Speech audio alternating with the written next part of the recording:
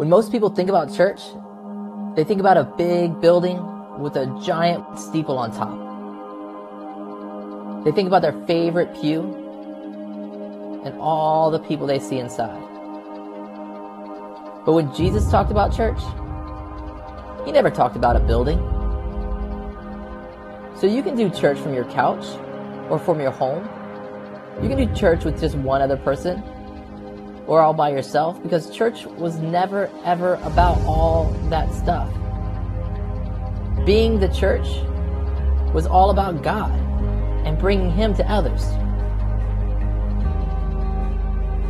So we're going to continue to bring church to your kids by teaching them about the life God has.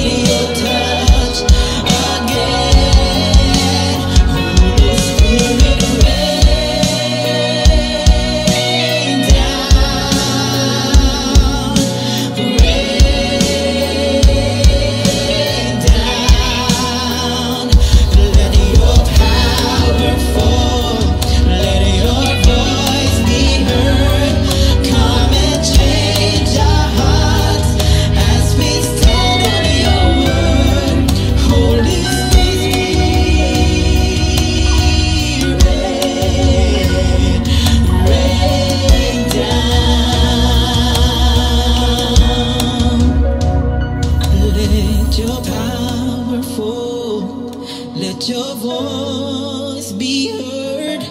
Come and change our hearts as we stand in your word. Holy Spirit,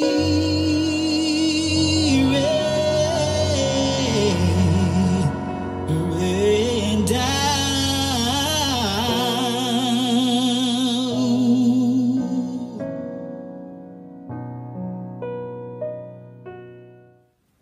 Hello, AGIF. One of the things that I love to do when I'm spending time with the Lord is to take a passage of scripture and turn it into a prayer. That way, it feels like I'm having an actual conversation with Him, and I can be sure that whatever I ask for will be granted to me, as it is written in His Word. If you would allow me, I would love to pray over you 2 Corinthians chapter 9, verses 9 through 13. Dear Lord, thank you for AGIF. Help us continue to be a community that shares freely and gives generously to the poor. May our good deeds be remembered forever. Lord, we acknowledge that you are the one who provides seed for the farmer and then bread to eat. In the same way, we pray that you will provide and increase our resources and then produce a great harvest of generosity in us. May we be enriched in every way so that we can always be generous. And when we take your gifts to those who need them, may they thank you, Lord. We pray that as a result from our ministry of giving, the needs of believers are met and they may joyfully express their thanks to you. May they give glory to you as a result of our ministry, and may our generosity to them and to all believers prove that we are being obedient to the gospel. For your weekly giving, please scan the QR code that you see on the screen or go to AGIF's website.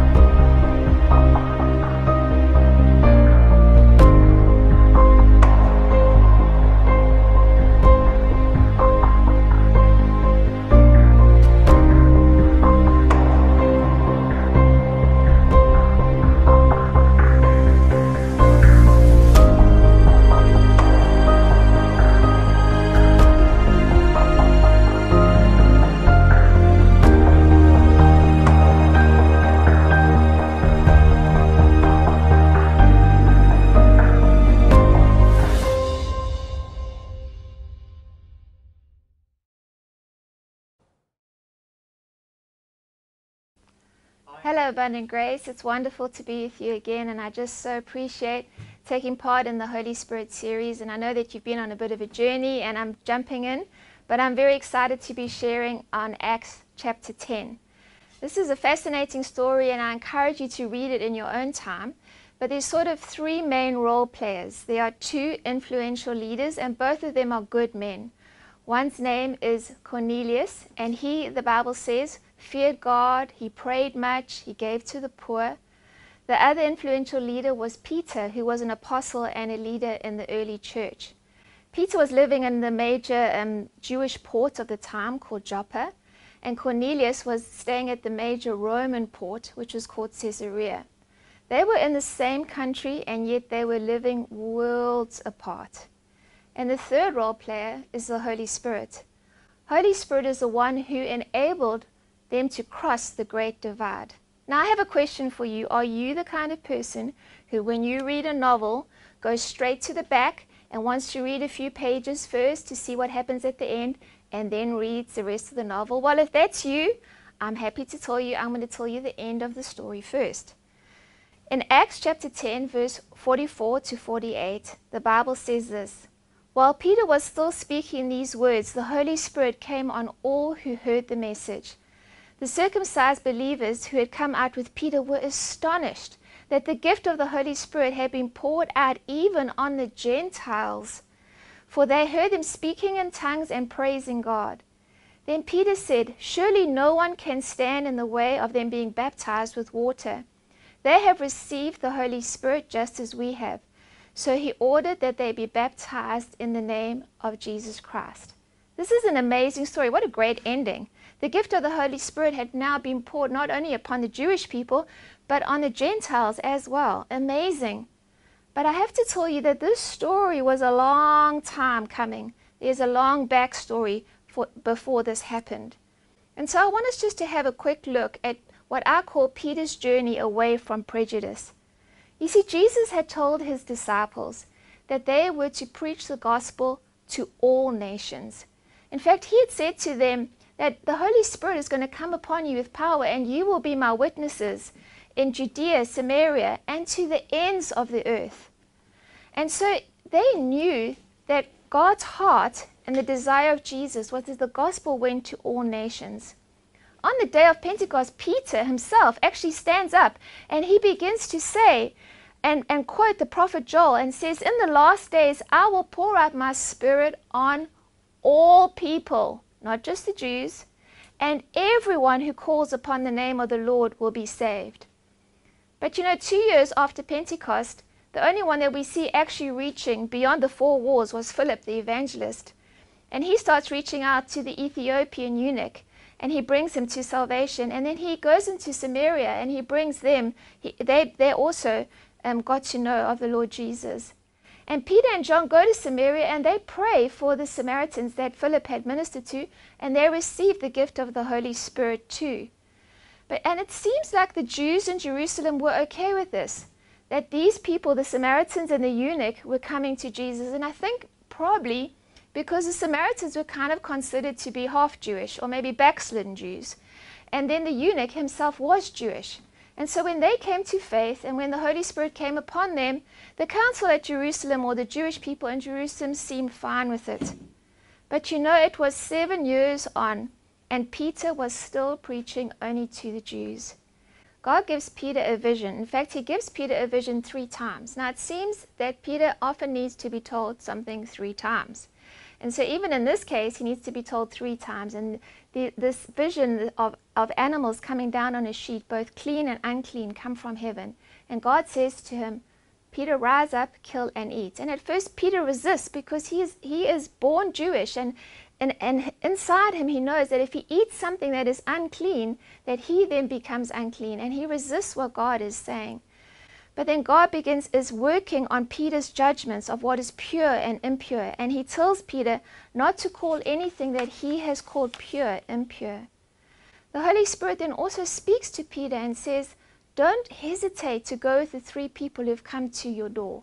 Because the people who came to his door were Romans. And he encourages him. He says to Peter, I have sent them and you need to go with them. And at the same time, an angel is also appearing to Cornelius.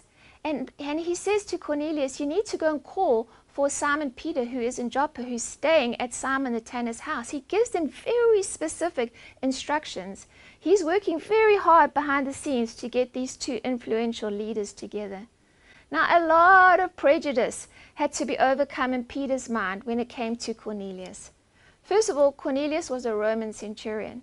Now, the Roman were the oppressors of the Jew. In those days, they had overcome them, they had occupied, and they were oppressing them and had done for decades. And so whenever they saw a Roman soldier, they knew and were reminded that their freedom was gone, and that these people were actually the oppressors. And he was a leader, he was a centurion, so he was at least over 100 people. Another prejudice or another barrier that Peter would have to overcome is that Cornelius was Italian, so he was a different nationality. Potentially there could have been a language barrier, but at least there would have been cultural differences. But most importantly, Cornelius was a Gentile. The Jews had traditionally viewed unclean animals and Gentiles in the same light. If you ate an unclean animal, you became unclean. If you went into the house of a Gentile, you became unclean. Now, it's very important to realize that these weren't actually the laws of God. These were the laws of Jewish Pharisees between the time of Malachi and when Jesus came. For about 400 years, these men made very strict laws for the Jewish people that weren't in the heart of God. And one of these laws was concerning the Gentiles. And Peter had grown up under this. And so he had to really overcome prejudice. And if you think about the word prejudice, it actually means to prejudge. So you don't even know the person and you prejudge them.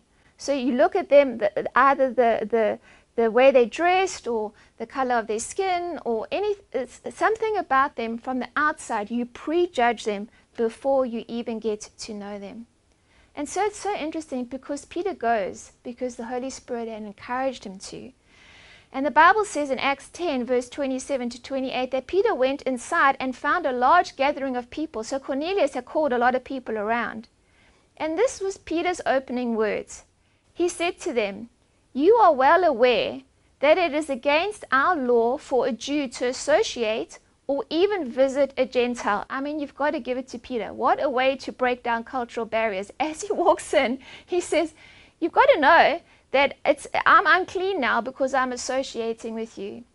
And I want to encourage you, when we work cross-culturally or when we start to build bridges into other ethnic groups or when we start to build relationships, often we might actually even say wrong things. And what blessed me is that this Roman centurion took the low road, or actually the high road. He didn't get offended by the first thing that came out of Peter's mouth because, you know, Peter was a verbal processor. And it seems like whatever was in Peter's mind came out his mouth. And so I think that the centurion realized that Peter was processing everything. And also he had come in, even though he was the leader of many men. When Peter walked into his home, the Bible says that he fell down at his feet. And Peter actually lifted him up and said, "Stop bowing to me because I am only a man." So this was a very big deal. And I think that he realized that God was rewiring Peter's mind. Peter said this, "But God has shown me that I should not call impure or unclean anything that he has called pure." And Cornelius begins to tell Peter about this angel that had appeared to him and starts changing his misconceptions. And then Peter begins to speak. And this is my favorite part of the story. He says this, "I now realize," you can see his mind is getting rewired. It's getting renewed. He says this, "I now realize how true it is that God does not show favoritism, but accepts every nation, from every nation, the one who fears him and does what is right." He realizes God does not show favoritism. The Jews are not his favorites. The Gentiles are not his favorite, but he accepts from every nation anyone who fears him and does what is right. And so Peter begins to speak to him about Jesus, and he gives them the clear gospel message, and he testifies of what Jesus had done. And you know, before Peter's bias could kick back in, before he could think, well, should I pray for these people to receive the Holy Spirit or not? The Bible says the Holy Spirit fell on them. I think the Holy Spirit wasn't going to chance it on Peter. It was like before anything could happen, he fell on them, and they received the gift of the Holy Spirit. And then the most beautiful thing happens. They ask Peter to stay with them a few days. Now remember, before, what I was speaking to you before, is that the Jews would have been considered unclean if they had stayed with Gentiles. And yet I know the best way to overcome bias and stereotypes is to get to know the person and to get to know their stories. In 1995, when South Africa, because I'm South African, when there was a change, when apartheid came down and Nelson Mandela became president, I started doing and helping lead some racial reconciliation seminars. And we heard the most amazing stories from people. And we got all the different colors of South Africa together. And we began to speak to one another and share our stories. And I remember many beautiful incidences, but the one that really sticks out to me was a young man who was sitting at the back who was an Afrikaans white policeman. Now, no one knew that he was a policeman because he wasn't in uniform, but I knew him. And of course, he was sitting at the back listening to the Zulu people tell their stories. These people had come from an informal settlement, a shanty town. They lived in shacks. They had really suffered under the apartheid regime, and they were really poor, and they had suffered a lot of racism. And they started to begin to tell their stories. And I could see this young man at the back, he came in very defensive and very nervous and very anxious, because he would have been one of the people who had done the acts of racism. And yet as he listened to these Zulu people tell their stories and began to see them not just as a huge group of people, but as actually as individuals, as people who are human, as people who have lives. As he began to hear that, I could see that his heart was beginning to open, and then his heart broke. And I really want to encourage you, the more we spend time with one another and the more we listen to one another's stories and begin to see how we are all human, we are all part of the human race. Race as itself, as such, is just a human invention. Yes, I know they're different ethnic groups, but we're all part of the human race. And so as we begin to hear one another, then our hearts begin to soften. And I just also want to encourage you that bias doesn't just take on the form of race or color. There's so many different biases. It can be gender. It can be an area that someone lives. I mean, the Bible says, can anything good come out of Nazareth? Well, obviously yes, because Jesus did. There can be socioeconomic groups. You can look down on someone because of maybe their poverty level. Education levels, maybe you look down on someone because they're not as educated as you. There are a host of different biases that we can fall into. And so we've got to allow the Holy Spirit to begin to change our hearts. Peter was criticized. When he came up, after he had done this, he came up to Jerusalem, and the circumcised believers criticized him, and they said, "You went to the house of uncircumcised men, and you ate with them." And so Peter sat down, and he spoke to them, and he said, this is what happened. He told them about the vision. He told them about Cornelius' angelic visitation, and how the Holy Spirit had fallen even on the Gentiles, and that God shows no favorites. And so in Acts 11 verse 8, they had no further objections. They said, "So then, even to the Gentiles, God has granted the gift of life." I wish I could tell you that that was the end of the story, and that there was no sign ever again of any bias in Peter's heart, but that isn't the reality. And that's not the reality of our lives as well. With all we're seeing happening in the world at the moment, it would be wonderful if we could just say, okay, tomorrow I'm going to wake up and have no prejudice. But really, that's impossible. We're all growing in this area, and we're growing in purification. And at times we tend to fall back into old thought patterns, or even we might even have blind spots, especially if we have a family that leans towards being prejudiced, or a very judgmental family or community that we might have grown up in. And so for a few years later, we see that Paul and Barnabas were in Antioch, and Peter joins them. And while he's there, there are these Pharisaic Judaizers who are the people who really stick to the law, and they're insisting that everyone needs to be circumcised in order to actually be a believer, whether they're Jewish in heritage or not, which is really not true. And so we see in Galatians that Paul begins to say that Peter fell back, that he feared them, and he began to sit with them, and he drew back and separated himself from the Gentiles because he was afraid of those who belonged to the circumcision group.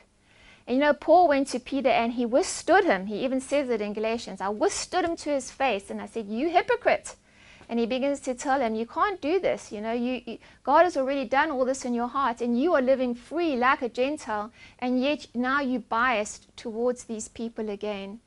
And I know that sometimes a trap that a lot of us fall into when it comes to bias is that when we're with people who are the same as us, the same culture group, or maybe the same economic status, we can have this sense of false solidarity. And before we know it, we might actually just be allowing a joke or a comment or a glance that we normally wouldn't have allowed, but we don't stand up against it. But Paul was not like that. You see, Paul, even though Paul was Jewish, he was a Roman citizen, whereas Peter wasn't. And I wonder whether Paul just had a greater understanding of the Romans and had a greater openness to who they were. And so he withstands Peter to his face. And you know, we all need people who we open our lives to and say, if there is bias in me, if there is prejudice, if there's something, a blind spot in my life, then please tell me about it. I remember my brother, Ian, who did this to me when I was a teenager. We were in Durban, South Africa, and we had a maid who lived with us for many years. And I was probably about 14. And the one time, I can't remember what I said, but I obviously spoke very disrespectfully to our maid. And my brother called me aside and he said, Esme, do you know that Image, which was her name, do you know that Image is someone's mom? And I remember as a 14-year-old that it just actually changed my mind. I was like, you see, I had never seen her with her children. And I thought to myself, I would never speak to my mother like that. And that changed my mindset. My brother coming to me and saying, she's someone's mom. You wouldn't speak to mom like that. Changed the way I saw our maid and changed the way I spoke to her. And so sometimes we need people to come into our lives and just to highlight that and bring a light into those areas. Okay, but it seems that Peter does come right, and he and Paul then stand up in the Jewish council and begin to speak against mandatory circumcision, and the Gentiles are not forced to do that.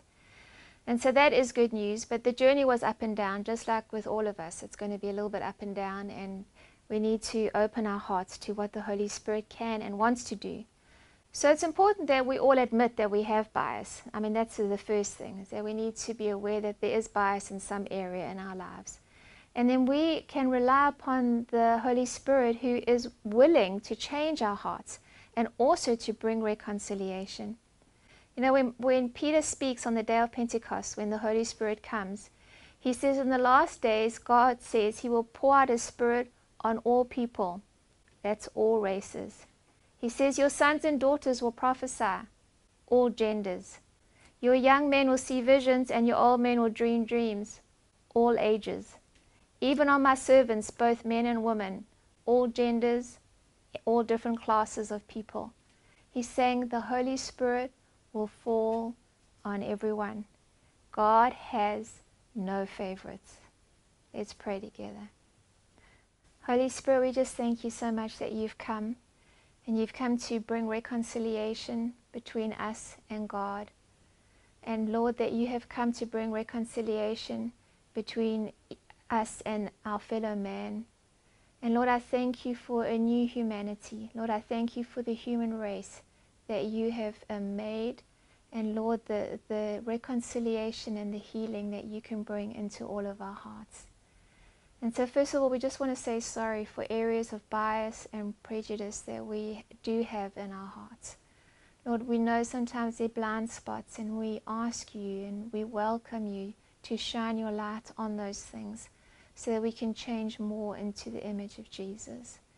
And Lord, I pray that you help us as we journey along this to be bridge builders, that we would be people that you use to build bridges into different communities, different classes, different genders, different ethnic groups. Lord, that we wouldn't hold back in our own little comfort zone or with our type of people, but Lord, that we would be willing to step out and begin to hear the stories of other people, and God, begin to open our hearts to everything that you are doing. So Holy Spirit, we welcome you. We thank you that you will complete this work. Father, I thank you, and that your word says that the love of God has been shed abroad in our hearts through the Holy Spirit. And so we thank you for your love that is in our hearts. And Lord, I pray that you would continually remind us of this.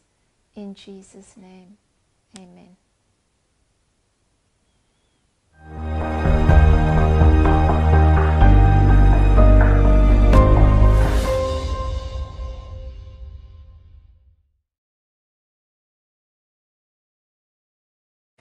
Thank you, Ez, for preaching. It's always a pleasure when you come back to preach for us. Now, as some of you may not know, but Ez and her husband Brad served here in HIF for many years. Now Brad is the pastor in Suzhou International Fellowship. Now, today is also the first Sunday of July, and on the first Sunday of the month we celebrate communion here at HIF. And I thought what better way than to share communion together with you, and hopefully we are remembering our Lord's death for us and recognizing the body of Christ with the people we are now worshiping God together with here in our Sunday experience. So just to review, communion is remembering the body and blood of our Lord Jesus, given to sacrifice, in sacrifice for our sins. And in communion, we recognize the body and blood of our Lord Jesus. Would you be so kind as to pour that? Additionally, we recognize the presence of Jesus, the body of Christ around us, not least being our fellow church people in all churches around the world where Christ is worshipped. And so that's why I thought we could do this together, and thank you for sticking around for this. As we begin, let's confess our sins quietly in our hearts. Confess your sins to God, and then I'll lead us in a prayer.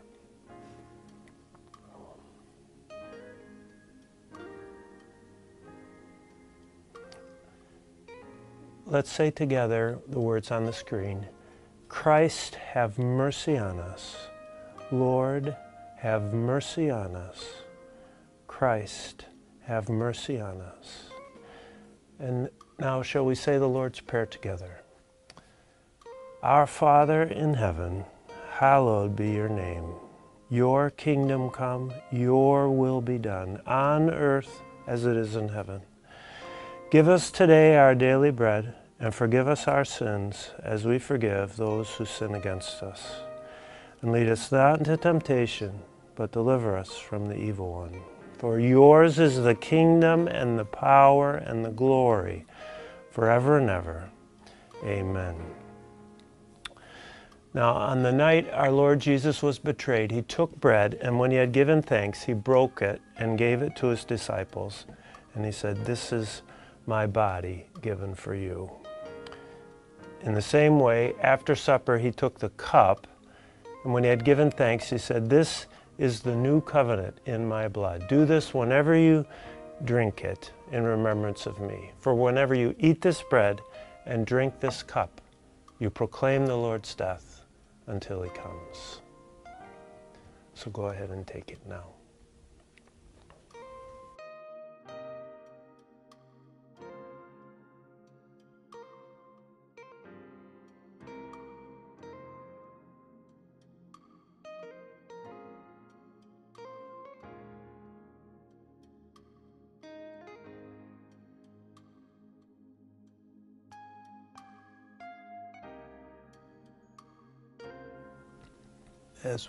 When you're able, would you close us in prayer, please?